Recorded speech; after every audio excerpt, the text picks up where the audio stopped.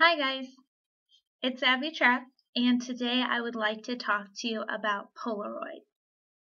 Now, when we hear the word Polaroid, we think of cameras, right?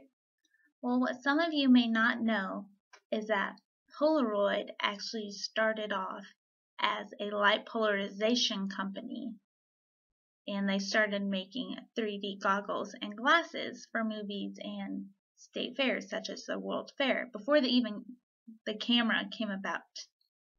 Now, Polaroid was invented, the company itself, by Edwin Land.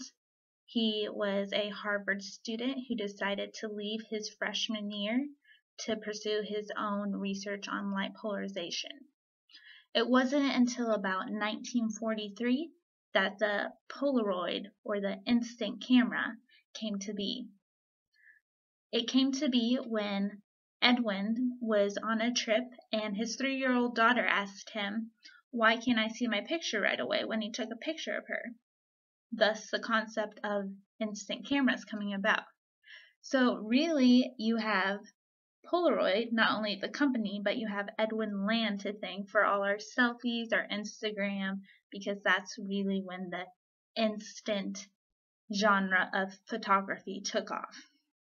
Now, I am the proud owner of a 600 Land camera. Land, hensing Edwin Land, the series was named after him. Now, this series of Polaroid cameras did not come out until about 1981, which really isn't that long ago when you think about it, which shows how far we have come not only in technological strides, but photography strides.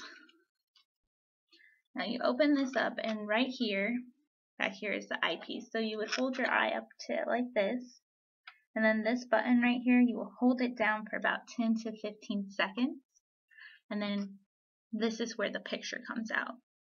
Now, it's a misconception that you shake the picture. You don't shake the picture. You put it in a dark or cool place so it does not discolor it or distort it. And this is where the film is. You never want to take out the film because then it'll just pop out as a blank photo and it messes up the film. Now, I got that camera for about $15 on Amazon. The film itself runs from $30 to $50, $60, and I have these colored frames, which is really cool because you never know which one's gonna pop out, and I like it a lot. So hopefully you guys learned something, and thanks for watching. Bye.